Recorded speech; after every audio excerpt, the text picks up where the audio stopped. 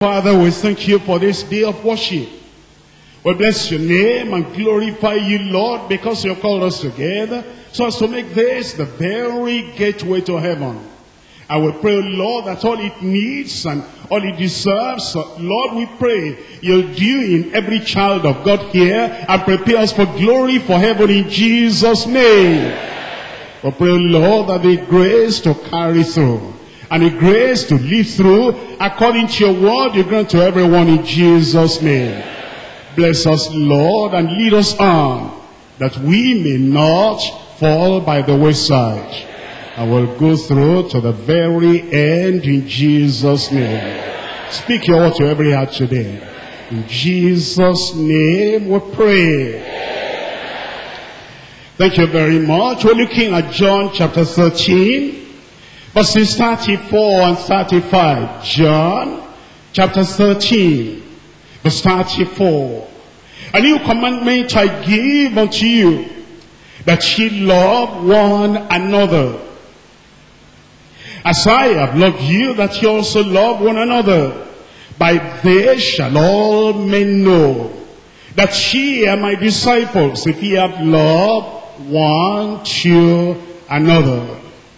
Here we come to an important statement by the Lord Jesus Christ. The Lord had been raising up not just converts but disciples. And he wanted to prepare those disciples and mature them, prepare them for heaven. And he said there is one mark, one evidence, unquestionable, indisputable mark that you belong to me. And he said, the test is here. In verse 35, by this and this alone shall all men know that ye are my disciples, if ye have love one toward another. As we look at the church, the church at large, and the church from generation to generation, many things change really from country to country. The style of building, that you'll find that changes from country to country. The style of worship, that changes from country to country and from place to place. And the style of worship, that changes from place to place. And the style of appearance, even the style of sitting. The youth on that side, and the adults on that side, and the workers are on another side. That changes from place to place. But then there is one thing that changes not. Whether it's 1st century or 21st century. Whether it is among the young or among the old.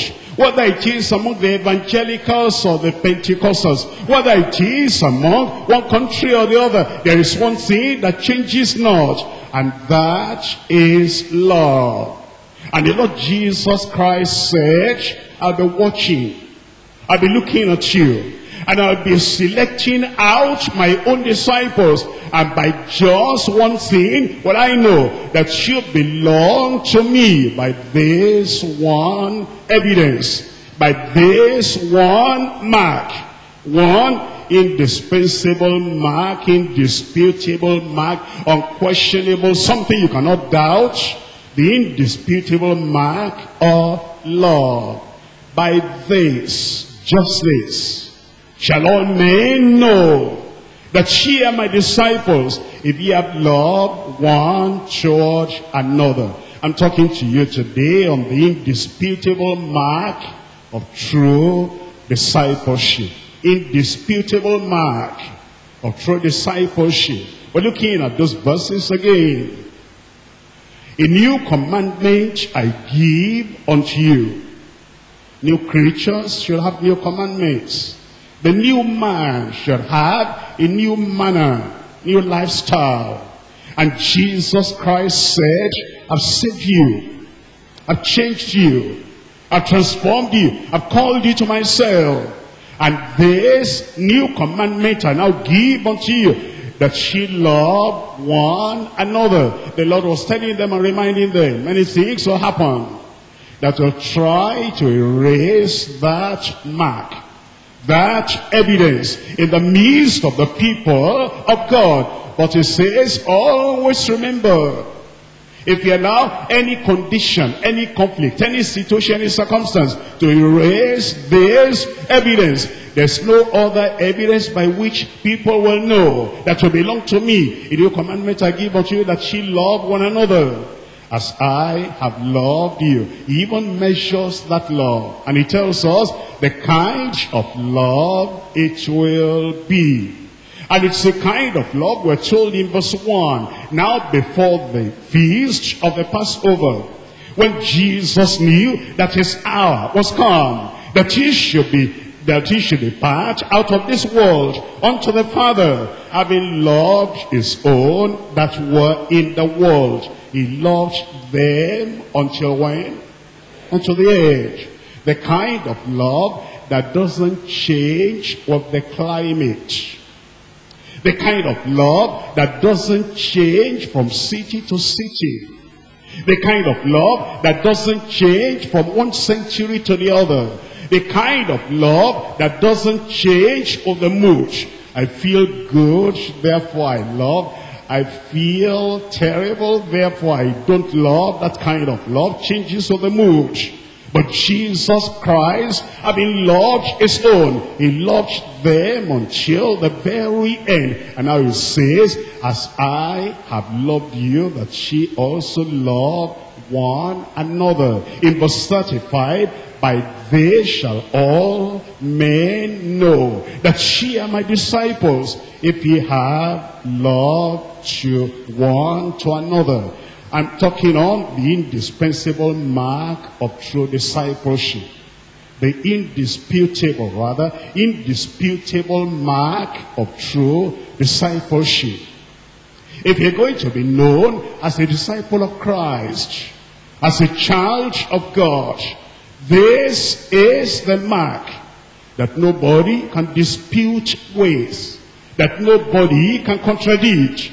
The indisputable mark of true discipleship. I divide the message to 3 parts. Number 1, experiencing his love in our hearts. That's why it starts. You can't give out what you don't have. You cannot express what you have not experienced. You cannot share what you do not receive. You must first of all experiencing his love in our hearts. Number 2, expressing his love from the heart. If you have it, you show it. If you possess it, you share it. And if you have it, people will know. You experience it, you're going to express it. Expressing his love from the heart. Actually, what you have, what you express, is all you are. If you express hatred, that's what you have on the inside. If you express love, that's what you have on the inside. If you express bitterness, that's what you have on the inside. Out of the abundance of the heart, tell me the rest. The mouth speaketh. You can only express what you have experienced. Number 2, expressing his love from the heart. Number 3, exemplifying his love. Exemplifying his love towards him. Exemplifying his love towards him. Number 1, experiencing his love in our heart. Before we can share the love, before we can proclaim the love, before we can express the love, we must have it, experience it in our heart. How does that happen? We're looking at John chapter 3. John chapter 3, verse 16. For God so loved the world that he gave his only begotten Son, that whosoever believeth in him should not perish but have everlasting life. The Lord is not expecting us to come and just manifest love unto him or to his creatures until we first come and we taste of his love. His love gave his only begotten Son. His love sacrificed his only begotten Son. His love made his only begotten Son to be our substitute and to be our Savior, to shed his blood, to take away our sins. We have all sinned, that's what the Bible says. All have sinned and come short of the glory of God. But then the punishment we should have borne, Jesus Christ came and he bore that punishment. And when you believe that, when you believe and accept that love of Christ and that love of God for you, you experience his love in your heart. We're looking at Romans chapter 5. In Romans chapter 5, reading from verse 6, verse 7, and verse 8. Romans chapter 5, verse 6. For when we were yet without strength, in due time Christ died for the ungodly. You see that the Lord did not wait till we became better before he died for us. While we were still ungodly, unrighteous, and sinful, he manifested his love. And he died for us. By the way, you remember when we come to that, you remember that he said, you should love one another as I have loved you. I didn't wait until you became better before I loved you. I didn't wait before you received my love. I didn't wait that you'll become a higher person, holier person, a good person, a righteous person, a just person. I just loved you in your sin, while you were still in your sin. And he says, exactly in that way do we show love unto other people, not waiting until, no, when they do good to me, when they are better to me, and when they are righteous, and when they turn, and when they do this or that, then I'll manifest my love to them. No, do it like Christ. And you manifest the love as Christ himself has loved us. It says in verse 8, but God commended his love toward us in that while we were yet what? Sinners, Christ died for us. If there's anything that is breaking our home, it's that we're waiting too long. I don't like what that woman has done. And when she changes, then I will love her. I'm going to break the family. I don't like the way my husband is acting. And when he changes and he loves me, I'm going to show and respond my love unto him. Don't wait. Do it like Christ. We were sinners. And while we were yet sinners, Christ died for us. I pray that we'll experience that love in Jesus' name.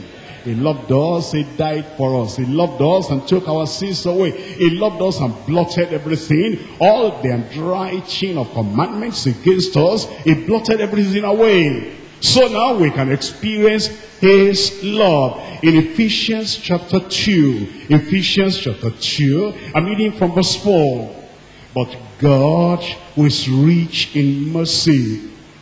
God who is rich in what? In mercy. Some people are poor in mercy. They only have, their mercy is scanty. And it should not go around. But in the case of the Almighty God, he is rich and abundant in mercy. And the Lord wants us to be like him.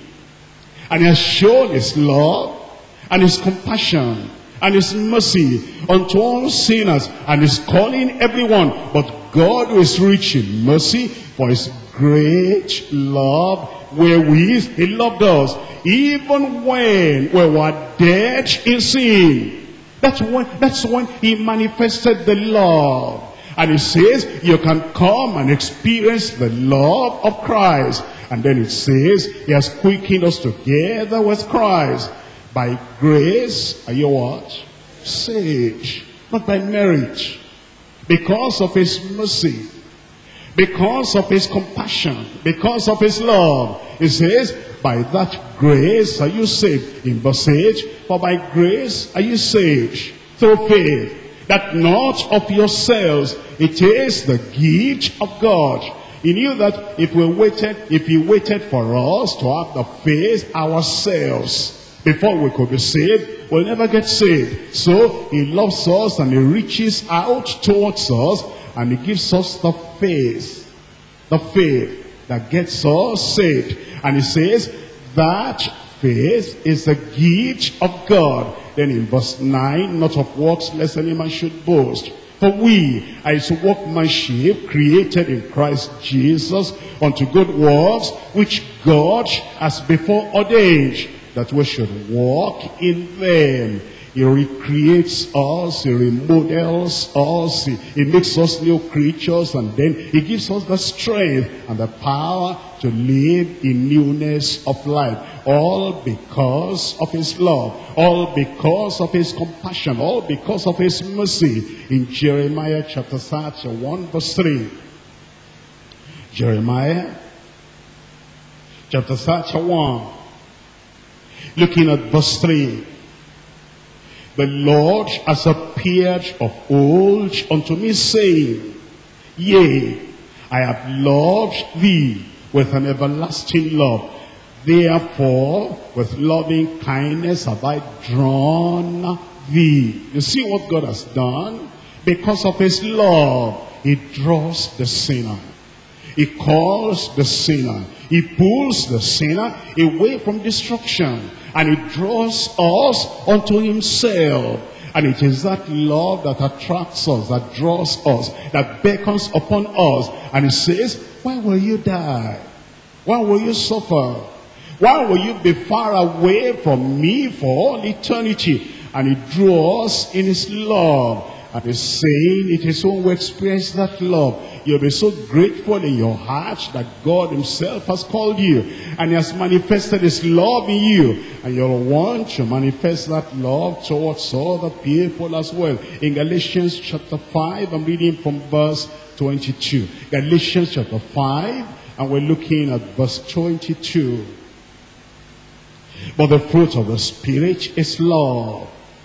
He calls us by his Spirit, gets us converted, gets us changed, gets us to be turned around, and then he puts the Spirit within us. And it is the Spirit of God that now begins to produce the fruit of his presence in our lives. And it says over here, the fruit the Spirit produces, that is love, and joy, and peace, and long-suffering, gentleness, goodness, and faith, meekness, temperance. Against such there is no law. We're looking at Romans chapter 1, in Romans chapter 5 rather, Romans chapter 5. When God draws us by his love, we experience that love. That love is present and prevalent in our lives. And it is that the Holy Spirit sheds abroad. And we're able to manifest love, not hatred. Love, not bitterness. Love, not selfishness. Love, by the presence of the Spirit of God that abides within us. In Romans chapter 5, I'm reading from verse 1. Romans 5, 1. Therefore, being justified by faith. To be justified means God looks at us as if we had never sinned. He forgave us. He took away our sins. He pardoned us. He blotted out all the handwriting against us. He said, yes, I know you are guilty. I know you feel condemned. I know that you cannot save yourself. I know that the guilt will weigh you down until it drives you, until you drop into lost eternity. But my love brings salvation, transformation, forgiveness unto you. And so we are justified. And it is all by faith, not by the works that we have done. It says we have peace with God through our Lord Jesus Christ. Go down to verse 5. And hope maketh not ashamed, because the love of God is shed abroad in our hearts by the Holy Ghost, which he has given, which is given unto us. He gives us that Holy Ghost to bear witness in our hearts. Our sins are removed. Our sins are pardoned. Our sins are taken away. Our sins are all blotted out. And then we have the joy of the Spirit. the joy of salvation. We have the peace of God in our hearts. And we have the joy of salvation bubbling within, saying, praise the Lord, our sins are taken away. Praise the Lord, we become new creatures in Christ. Praise the Lord, things are different now. Praise the Lord, there's no condemnation now because he has taken the sins away. And he sheds his love abroad in our hearts by that Holy Ghost. That's why the Apostle John was rejoicing in that love. And then he proclaims and exclaims and says, behold, what manner of love the Father has bestowed upon us. Read it for yourself in 1 John. 1 John chapter 3. In 1 John chapter 3, I'm reading from verse 1. Behold, what manner of love the Father has bestowed upon us. What did John mean by that? He said,